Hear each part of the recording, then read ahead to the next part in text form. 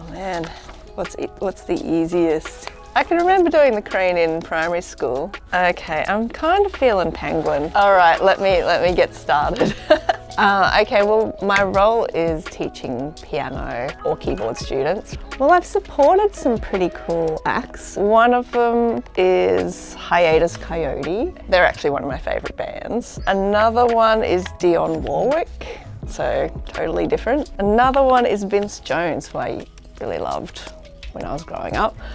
So I think that would have to be my highlights, just supporting amazing people that I've always really loved their music. But yeah, I play with lots of different acts, I think, so just challenging myself in that way has kind of given me heaps of work.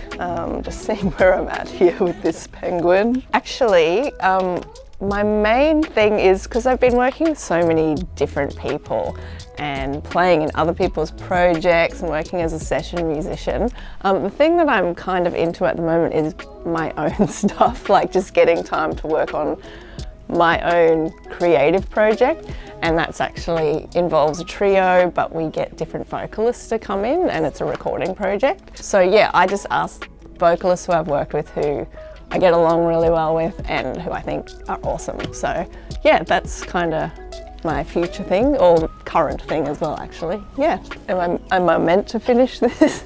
Yeah, I think the good thing about being here for students is just networking, making those connections as well. I think that's pretty important. Yeah, like I'm still in touch with people I went to uni with and still gig with some of them, so yeah.